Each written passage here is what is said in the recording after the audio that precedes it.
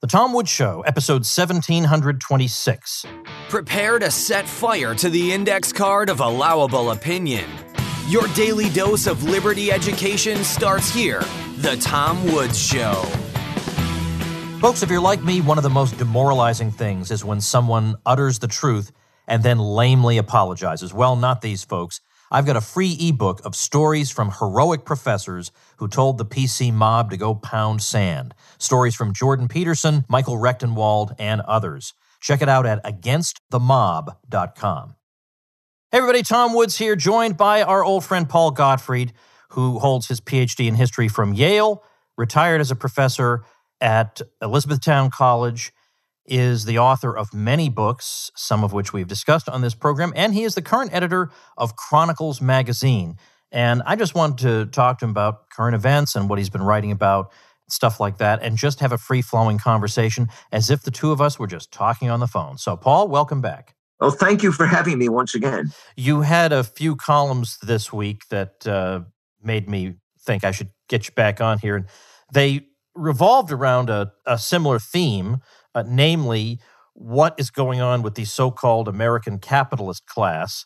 And when we say that, I even hate to use that kind of terminology because really I'm speaking only about the extreme elites among them. I'm not talking about the guy who runs a dry cleaner down the street, but the ones who are in the newspaper all the time and think they're entitled to an opinion on every issue under the sun. Those people are not, obviously not by any stretch of the imagination, conservative. And then you had a column that just happened to mention Michelle Obama and pointed out that, of course, Americans admire Michelle Obama like above any woman in the world. And she's a fatuous, empty repeater of platitudes and literally nothing more than that. And that is just plenty enough for them. How do you, I guess this is a rhetorical question in a way, but how do you fight back in a society that is completely against you from the get-go? I mean, in the old days, we used to, maybe you didn't, but we used to flatter ourselves into thinking that, the country was secretly with us, but they just haven't read our magazines or something. I just don't think we can go for that anymore. Yeah, I think it's an interesting question because I remember that, back in the 1960s, I was a member of the Yale Party of the Right. And we used to console ourselves with the thought that everybody out there in what is now flyover country is on our side. And then we discovered this was not indeed the case, that, Michigan was full of leftists and certainly Illinois was. And Mayor Daley was about the most conservative mayor you'd be able to elect in Chicago. And we discovered that, less and less became flyover country, or to use that horrible word of David Brooks, red states, less and less of this area was on our side. And I think there are multiple reasons for that. One is popular culture. Another is the educational system, most of which, of course, is government controlled. But even, the parts of it that are not government controlled are also becoming corrupted. It is perhaps a sign of the time that somebody as fatuous, as hypocritical, and as thoroughly odious as Michelle Obama becomes the most popular woman in the United States, possibly the most popular woman in what are called Western liberal democracies. I don't know exactly how you get a handle on this. I think for a very long time, you and I have been struggling against the bogus conservative movement, which pretends to be mobilizing against this and is really part of the enemy force. I think that the left, however, will break down. This is something I'm certain will happen, although I will not be around at that time. I will be too old to see that happen. But it does seem to me that the left is full of contradiction. I have no idea how, the members of Black Lives Matter, the gays, the Muslims, the feminists, how all of these people can stick together very long, after they've destroyed Western white Christian civilization. These people are a force of destruction. I've compared them to the Nazis, and I think that's an apt comparison, except the Nazis perhaps had a more positive, in some ways more destructive vision. But these people simply want to destroy. They're a nihilistic, destructive force that hate Western civilization. and hate those hierarchies and distinctions that are necessary for all civilization. But I don't think that they would be able to survive very long their destructive, if the success of their destructive work. Now, if you want to say how can we mobilize on our side, I think it's very difficult.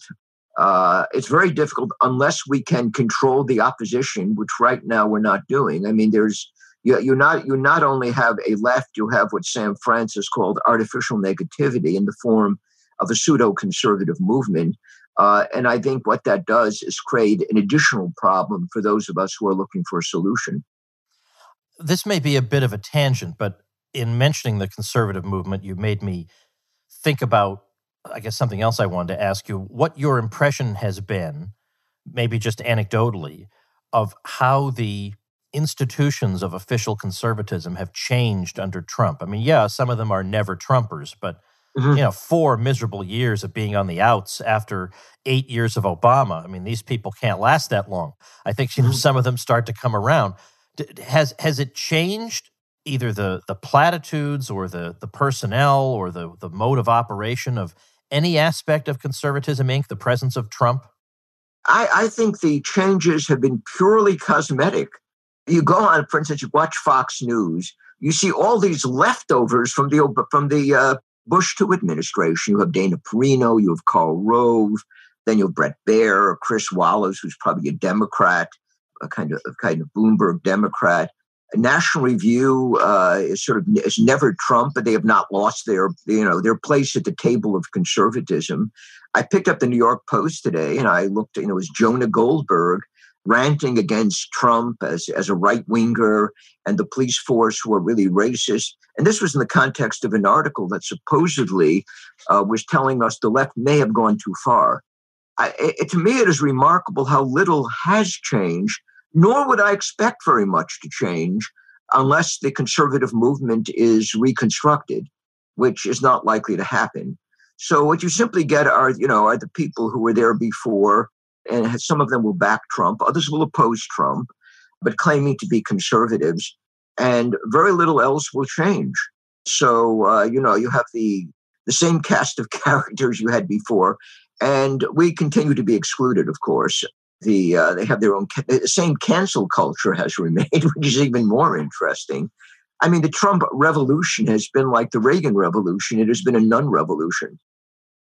I think now that we've done that, getting back to the left, it's understandable that people might want to believe that what we're dealing with is a matter of debate, and that the more persuasive side will win, and that people who are wrong will be persuaded that they're wrong, and we just need to hash all this out. And unfortunately, we don't have free speech on college campuses, so that limits our ability to debate. But, I just had James Lindsay on the show earlier this week, and he's just out with a book on postmodernism and stuff like that. And he says that, of course, they don't, there's nobody on that side, at least that side, who believes in the idea of a free exchange of ideas. And he doesn't mean this in the trivial sense that if you go to a college campus, you're going to hear a lot of the same ideas repeated without dissent. He means far beyond that they believe that it's built into the very structure of oppressive Western society, this idea that there is some kind of abstract, impartial reason to which we can appeal. This is actually an instrument of white supremacy, it turns out. So we can't.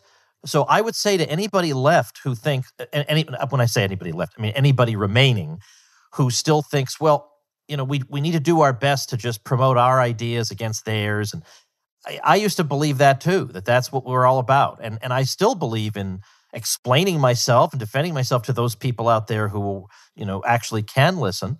But at this point, you're dealing with people who have come out and said that we will not engage in debate with you. We cannot. And you are reprobates and you are our enemies. Well, at that point, what can you do other than just fight them instead of thinking, what if I say this word rather than that word, maybe they won't hate me as much. Forget all that.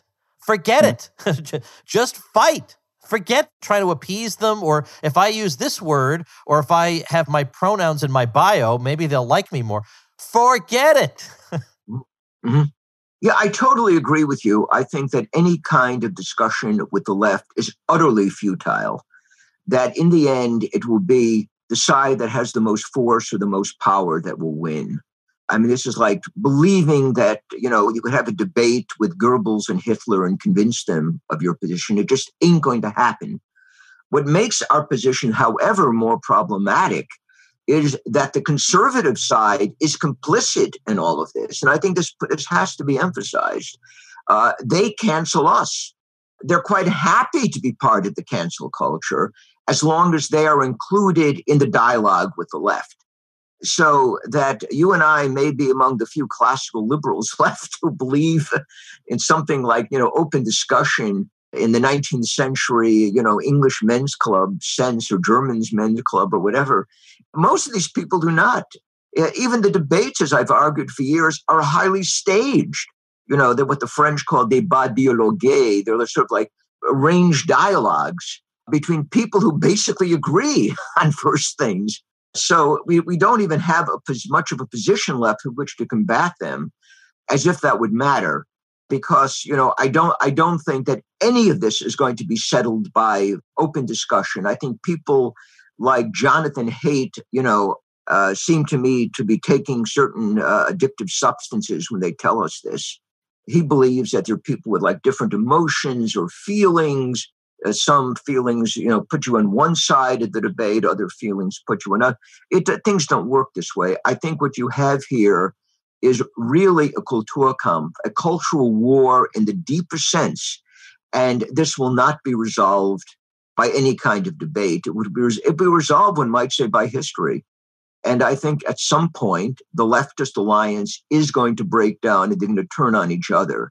And then what is left of the other side will have a formidable task of rebuilding civilization.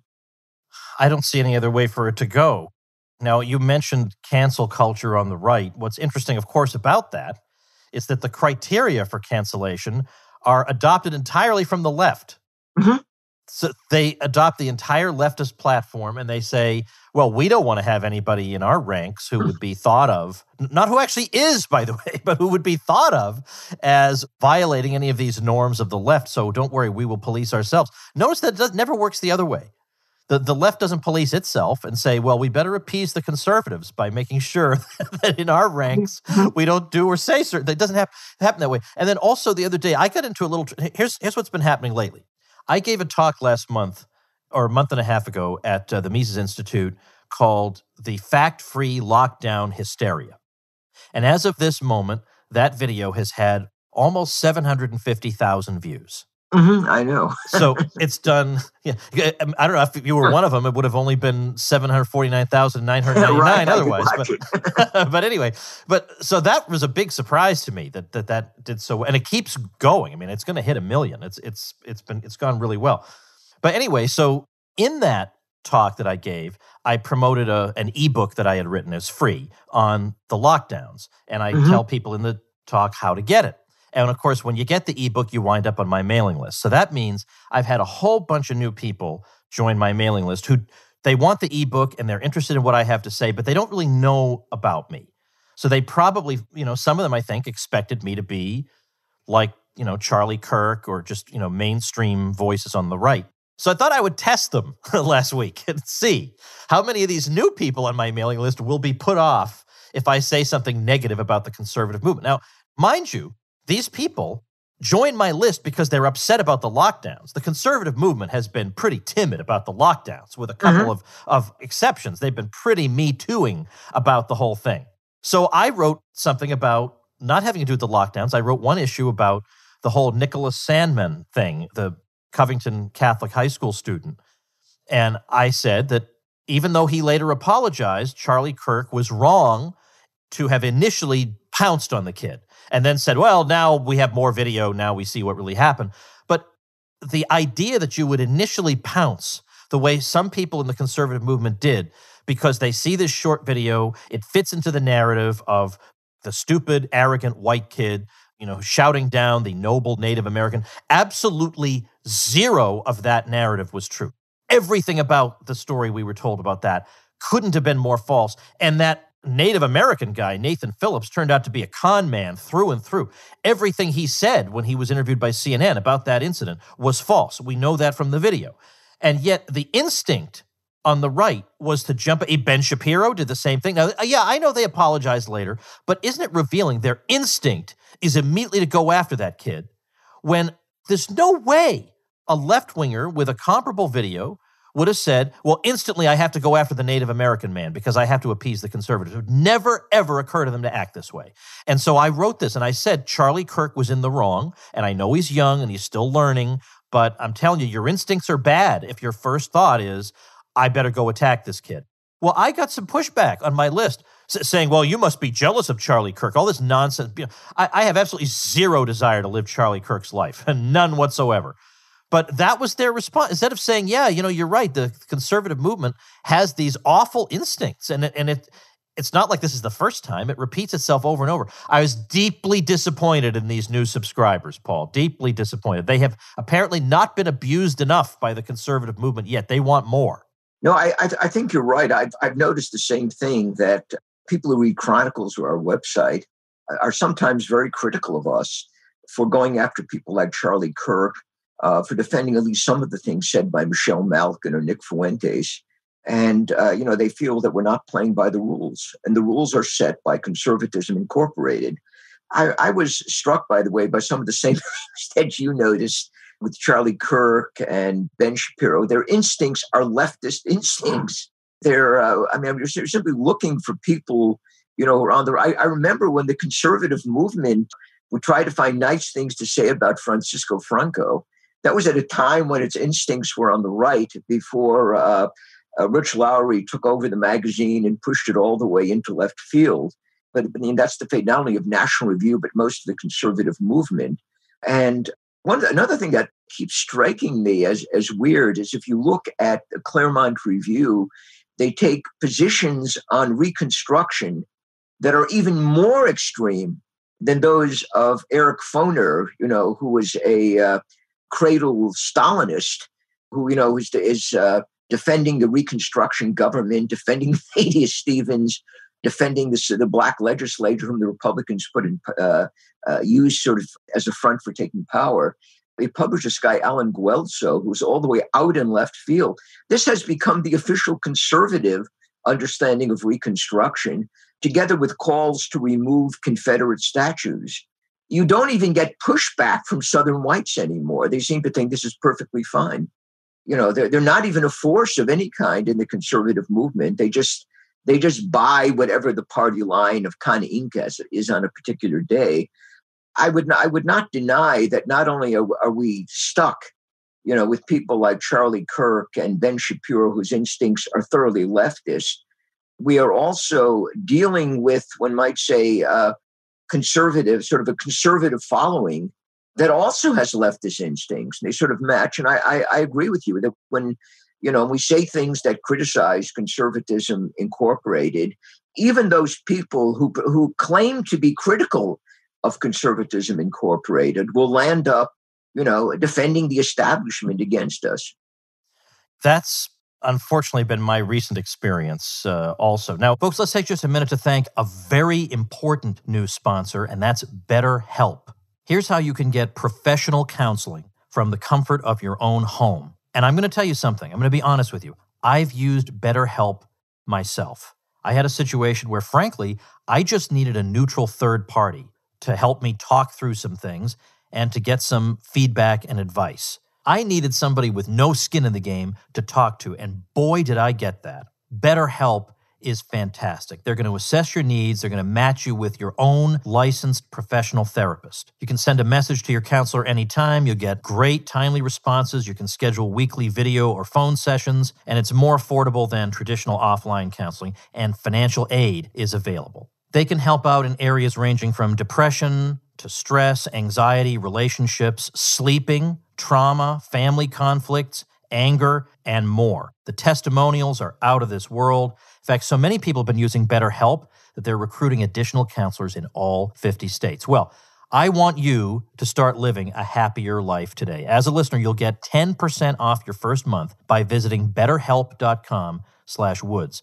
Join over 1 million people taking charge of their mental health. Again, that's BetterHelp, HELP.com/Woods. Now, in terms of the Republican Party, I don't even want to talk about the Republican Party very much. I would say right now, the thing that makes you an amazing hero is that you're not going along with shutting down all of life because there's a, frankly, trivial increase in risk out there. I mean, that is Right. basically what's happened. So I did visit South Dakota a couple of weeks ago, where Kristi Noem more or less kept the state open. She says she doesn't need Trump's assistance plan because her place has stayed open. They're not having an unemployment problem. I mean, maybe she's grooming herself for some political future. I don't know. It's funny that Gretchen Whitmer, I guess is her name, in Michigan, who's been horrible and irrational and destructive, was seriously considered vice presidential material, whereas Kristi Noem languishes in obscurity for doing what's obviously the right thing. But that's a pretty low bar. That I just let people live. I just want that. I can't get that from these people. No, you're absolutely right. I have friends in Germany with my correspondent who tell me that everything is locked down. And Merkel is a hero for locking down, even though the economy is languishing. People are jumping out their windows and so forth. But they do allow anti-fascist groups to demonstrate, which is what you would expect. It's the same thing here. Fascism is the real virus, Paul. Right. So we have to do that. The whole thing's crazy. Then they caught Nancy Pelosi. Did you see this video clip of her in a salon that's supposed to be closed, and she's not wearing a mask. Same thing happened with the mayor of Chicago, Lori Lightfoot, some months ago. She was in a salon without a mask, and she claimed that she had a mask, but there were no photos with anyone there having a mask. And then there's just case after case of these people getting caught. And of course, if you were to ask them, well, why did you do that? Don't you know there's a pandemic going on? The answer would have been, well, I made a risk assessment and decided that it was worth doing. Yeah, I know. That's exactly what we're saying. We would like to make decisions like this ourselves. Let's take a complete turn from this topic to say something about Chronicles magazine, because Chronicles actually played a very, very important role in shaping the way I think back all the way in the early 1990s, back when I was a subscriber to National Review. And by the way, in the early 90s, the National Review was better than it is now. It's not great. Yes. But I mean, Joe Sobran was still writing for National Review in the very early 90s. So I looked forward to getting it and all that. I didn't know any better. I mean, I was just some kid fresh out of high school. What do I know? It's the biggest, I see Bill Buckley on public television. That must be what there is out there. And then I came across Chronicles. And in fact, the very first article I ever wrote was in Chronicles. It was a short piece in 1993. I beg your pardon, 1994, because I was writing about the commencement ceremony at Harvard and what it had been like, with Al Gore as our commencement speaker, and just all kinds of crazy nonsense that went on. I wrote that for Chronicles. I submitted it. I got it in, and that was a big thrill for me to actually get published, and that was the magazine. So you are the editor now. It's been around for, I would guess, since the 80s. And what can you tell us about it?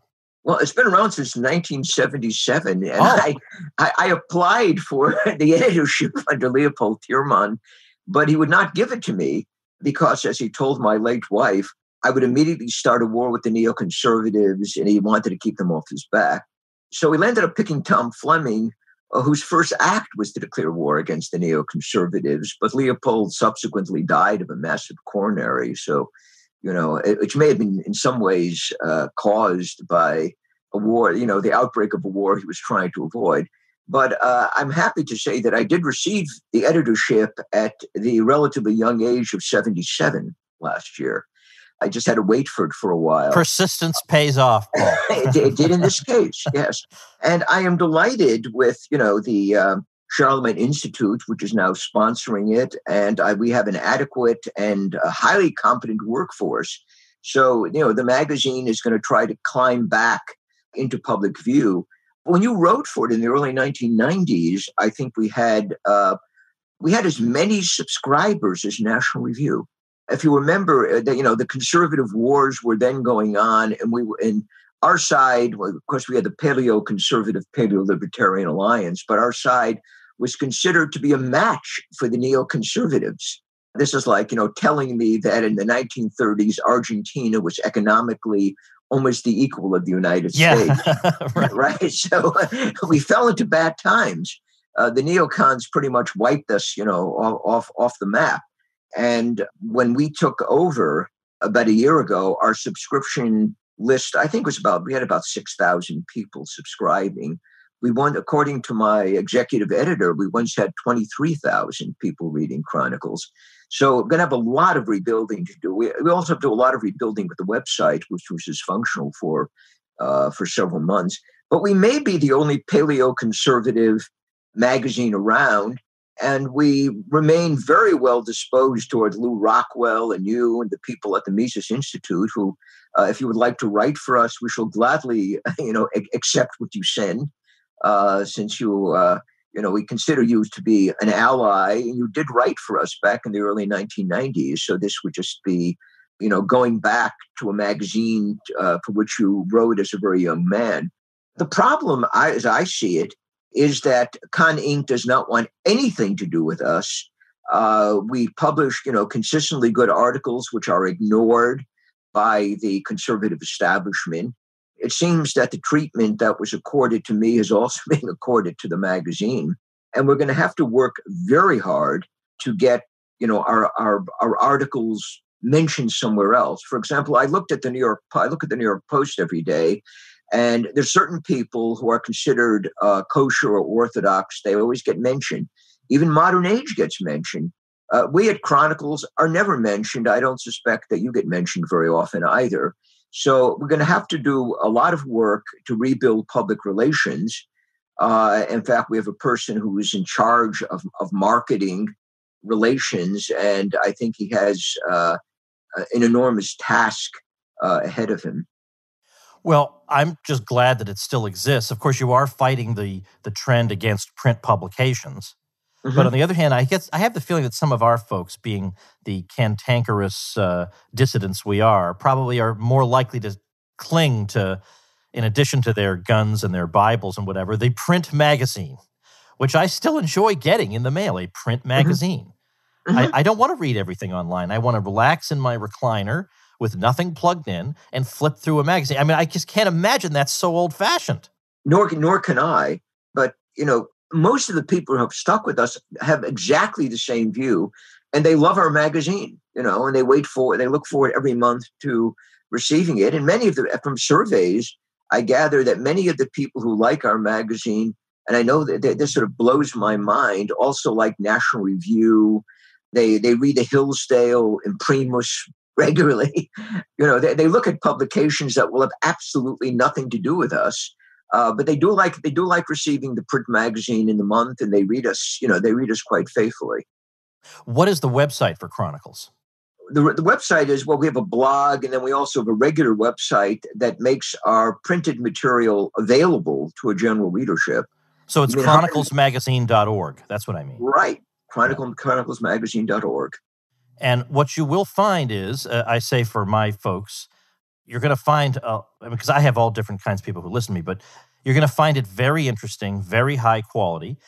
And there actually are internal debates allowed in Chronicles Magazine, just all the way. I just remember the July issue. It's remarkable. We do believe in the principles of a 19th century English men's club. We let people with different points of view engage in discussion. And one of the things I've pointed out is that the conservative movement since the 1950s has been engaged in cancel culture. It became infinitely worse once the neocons were allowed to climb out of their leftist hole and take over the conservative movement in the 1980s. And it's been terrible ever since. But, going back to the 1950s when isolationists like Murray Rothbard, were kicked out of the conservative movement, this cancel culture and intolerance, unfortunately, has been a permanent aspect of the conservative movement.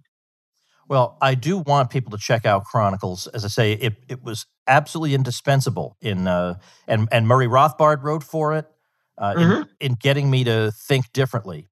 It was just great. And I don't know, maybe I wrote 4 or 5 pieces over the years in the 90s. And there's no need to bring up any ugliness, but let's just say I briefly had a bit of a run-in with the former editor, but we're not going to. Why recall unhappy moments when we have Paul Gottfried safely in charge of the magazine now? But chroniclesmagazine.org, I'll also link to it on the show notes page. On the show notes page, I'll also link to several of Paul's recent columns. So that's tomwoods.com/1726. Well, thank you, Paul, for the discussion this morning, and we'll talk again soon. Thank you very much. Okay, everybody, a couple things before we wrap up. I think some of you people know that I like to travel a lot, so this has been rather a depressing time, let's say, with all the restrictions and the difficulties getting to different places, and international trips are pretty much out for the time being. So I'm trying to make the most of what my options are, and I still have 3 states I've yet to visit. I think I mentioned this in a previous episode, and one of them is Wyoming. So later this month, September 2020, I'm making my way to Wyoming, and doggone it, is that state spread out. All the things I want to see. I'm going to have to drive hours and hours all over the state to see them all. But doggone it, that is exactly what I'm going to do. So I'm going to be spending a little time in Cheyenne, but really getting all around the state. I don't know that I'll be in any one place long enough to have dinner with anybody, but I certainly welcome any recommendations as to what I ought to see and do in Wyoming. So tomwoods.com/contact is how you can give me suggestions, and I'll appreciate those. The other thing is to remind you, this past week, the Ron Paul Liberty Report, once again, just keeps on delivering, and I want to recommend them to you. They are good friends of mine, of course, Daniel McAdams and Ron Paul himself. So I do a lot on the virus, and so do they, but they've been keeping, I don't know, their emphasis varied. So they've had an episode on just very recently about what the Federal Reserve's policy is lately, and foreign policy, and withdrawing from Iraq, and the burning cities, and Nancy Pelosi having a salon appointment when the rest of us aren't allowed to, that sort of thing. All these sorts of things covered in just an ordinary week's worth of programming. It's a great little program. It's about the length of the Tom Woods Show, so it's consumable on a commute. And just in case you ever run out of Tom Woods Show episodes, I don't see how that's possible, but you subscribe to the Ron Paul Liberty Report for free over at tomwoods.com/Ron. All right, see you tomorrow, everybody. Become a smarter libertarian in just 30 minutes a day. Visit tomwoods.com to subscribe to the show for free, and we'll see you next time. Like the sound of the Tom Woods Show? My audio production is provided by Podsworth Media. Check them out at podsworth.com.